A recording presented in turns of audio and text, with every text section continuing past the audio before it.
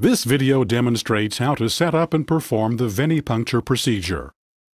Equipment required includes the following: a laboratory requisition form, non-sterile gloves, tourniquet, alcohol swabs, a selection of multi-sample and safety needles, winged infusion sets or butterfly needles, needle holders or tube holders, syringes, a needleless blood transfer device or syringe adapter, a selection of blood collection tubes, gauze pads, adhesive tape, a hypoallergenic dressing, a biohazard sharps container, some collection or sample bags, biohazard bags.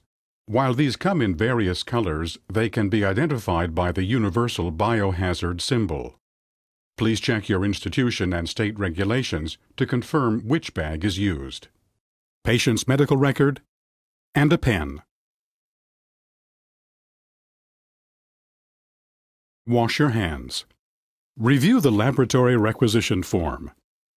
Check the pre-stocked tray or assemble all the necessary equipment for venipuncture. Select the appropriate size syringe. Select and attach the appropriate gauge needle using aseptic technique. Ensure that you leave the needle cover in place. When using the vacuum collection technique, select the appropriate multi-sample needle and attach the shorter end to the needle holder using aseptic technique. If using a butterfly needle, select the correct needle for use with either a syringe or a needle holder, and unwind the tubing carefully before attaching. Call the patient to the treatment room. Introduce yourself and confirm the patient's details by asking them to state their full name and date of birth. Explain the procedure and ask if they have any allergies. If the test requires fasting, confirm this with the patient. Obtain verbal consent and proceed. Ask the patient to sit in a chair to prevent falling if fainting should occur.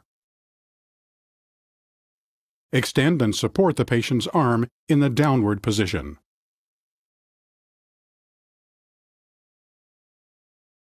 Expose the intended puncture site. Inspect both arms as necessary to ensure that the most appropriate site is selected. Apply and position the tourniquet 3 to 4 inches above the patient's elbow. Ask the patient to make a fist to make the veins prominent. Palpate the vein using the index finger and select the best site for needle insertion. If using the dorsum of the hand for butterfly needle insertion, extend the patient's arm in a similar way with the dorsum of the hand uppermost. Place the tourniquet 3 to 4 inches above the patient's wrist. Palpate the vein in the same way. When the vein is located, release the tourniquet.